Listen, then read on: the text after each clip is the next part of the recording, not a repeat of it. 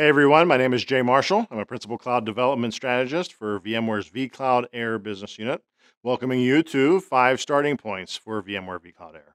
This particular episode is focused on disaster recovery. We have a series of these videos out there as ways to get our customers started on our public cloud offering. And disaster recovery has actually been one of our more successful launches as customers are trying to find easy, inexpensive ways to do DR in their environments. It tends to be a very pricey thing for enterprises to have to do, and so they leave a lot of workloads unprotected. So it's been a great service of ours. So what we're going to try to look at today are some of the challenges that I just spoke of around supporting a DR plan in the enterprise. We're going to look at some of the actual DR solution requirements that we see most customers looking for, and then of course how vCloud Air meets those requirements. And then we'll wrap up. So let's get started. So a lot of writing on the screen here, but it's a very important topic when we talk to our customers because DR, once again, if you haven't had one, that's great. But a lot of customers of ours that have, it can be a very tumultuous time. And so we tend to see two options. One, our customers that don't have any DR at all, okay, and they're looking at a net new solution. Or we have customers that have some DR, but once again, they're not able to use it in its fullest capacity just because of cost. So for those that haven't had any DR plan at all, they're trying to figure out where on the scale of protecting everything to protecting only tier 1 they want to fall. Budget and time and resources tend to be a big issue, once again, because it's not a cheap solution. And then you also have to be concerned with supporting the solution, because it's not just a technology decision. You don't just install DR, click next, finish, and walk away, right? There's a lot of other issues that you need to deal with in the long term. And then just ongoing management and maintenance, things like failover, things like tests, and making sure that everything comes back the way you expect it to. So for customers that have been doing DR, but when we say they're looking for another option, a lot of flat budgets, most people don't put more DR into their budgeting plans. There's new applications, maybe hardware refreshes, other business needs that tend to take precedence over just more DR because you don't really get anything out of it, right? Great insurance policy, but there's nothing you can put an ROI on. Or their solution might be out of date.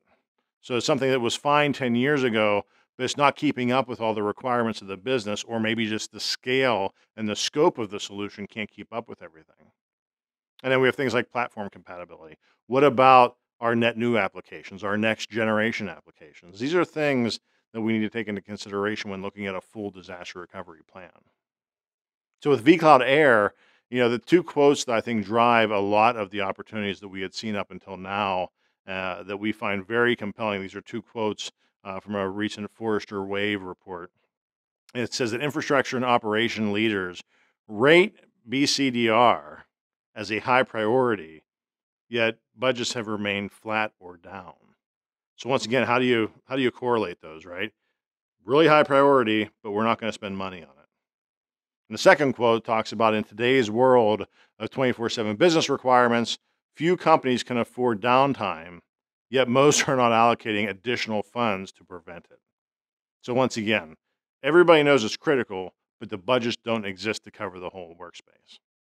So what most of our customers tell us is, look, we need something simple to use and manage because we can't continue this level of complexity for all of our workloads.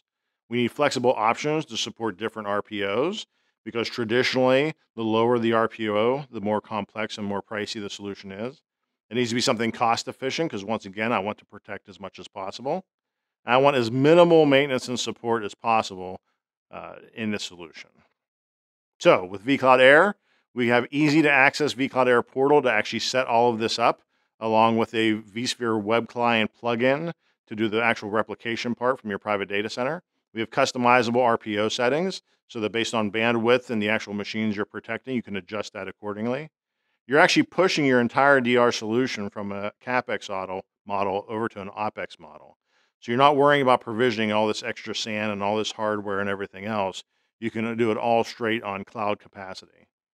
And as with all of our solutions, it's the same vSphere platform, tools, and customer support. And I can't stress that customer support enough. As with everything we talk about with cloud, you have one GSS support number. So let's take a look at a demo where we're actually going to take the vSphere replication appliance, show you how to connect that to your vCloud Air environment, and then we're going to go ahead and protect our first VM. Okay, so we can see we already have our vSphere replication appliance installed in the vSphere web client. So the first thing we need to do is configure this. So we're going to hop over to our browser, and we're already logged into vCloud Air. So we're going to pop over there real quick. We're going to do our Nevada data center. And you'll notice one of our VDCs actually has a little blue cloud with a lightning bolt. So we'll click on that because that's our disaster recovery instance. And over to the right here, you can see the vCloud Director API URL. If we click that and right click on the API URL, that's all we need to configure our appliance. So let's go back over to the web client. We'll click on vSphere replication, and we simply have to go in under manage and pick that as a target site. So we'll hit target sites. And you'll notice the little icons to add one.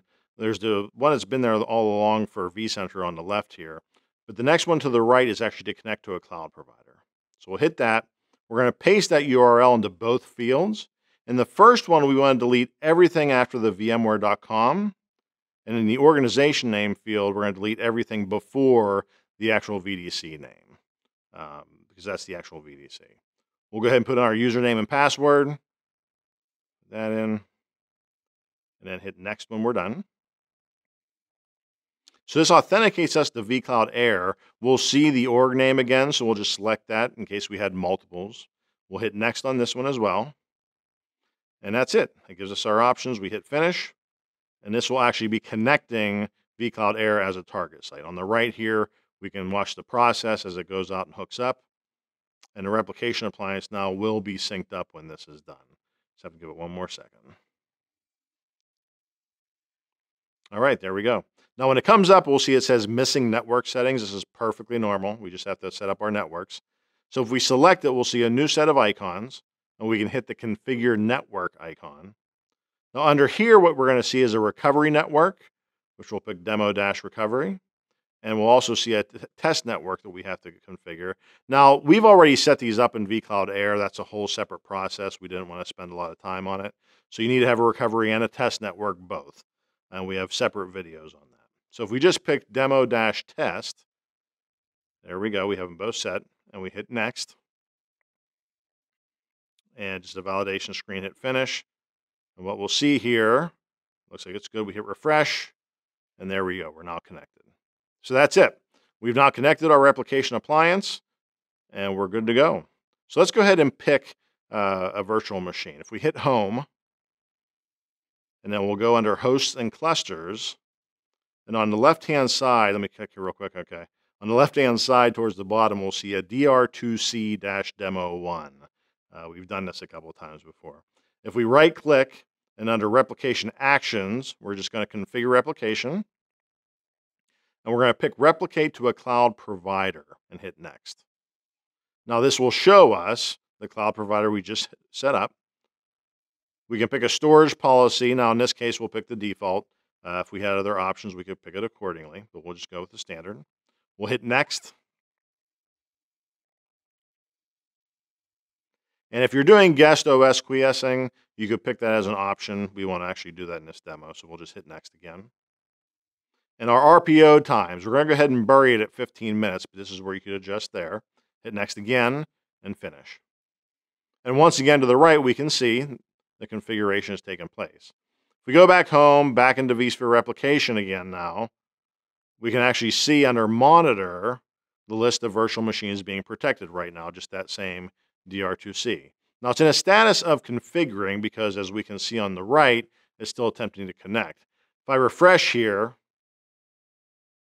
there we go. So now we have an initial full sync status. At the bottom here, I can see another refresh. I'm at 0%. If I hit it again, okay, cool. We're at 1%.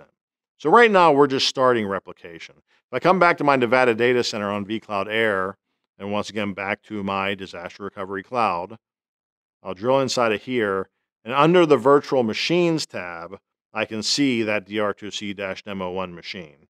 It's in a placeholder status. If I go to replication, I can see I have an RPO violation. Now, it's not a bad thing because this is just the initial sync, but you can see them inside of vCloud Air already. So if I bounce back over to the vSphere replication appliance, let's go ahead and give it one more refresh.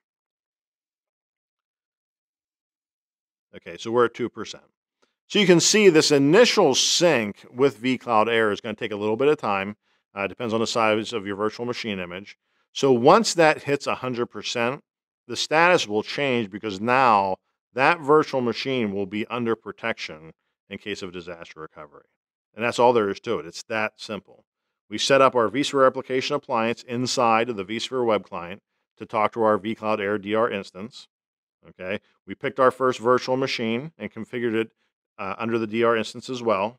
We didn't have any hardware. We didn't have any offsite management. We don't have any complex configuration. It literally is that simple.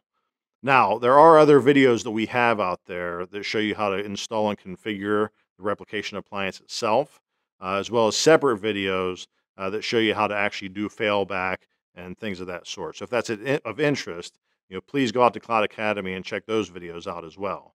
But hopefully you can see here, I mean, the process of setting these virtual machines to back up is very, very simple. So to summarize, some of the values and capabilities around what you just saw. Okay, it's a very flexible solution to accommodate growth and varying environment needs because once again, with a simple click of a VM, I can actually do replication over to vCloud Air and bring it back if I need to. I can maximize the use of existing resources, and it's a very minimal investment required to begin using. The dedicated cloud option is very aggressively priced, and you can fit a lot of virtual machines in there for initial use. So thanks so much for watching this episode of the 5 starting points for VMware vCloud Air. If you're interested in what you saw in this episode, feel free to reach out to your local VMware teams. If you just want to get in and kick the tires, please go to the link on your screen and sign up for an account. You get free credits, absolutely no commitment, and you can cancel at any time.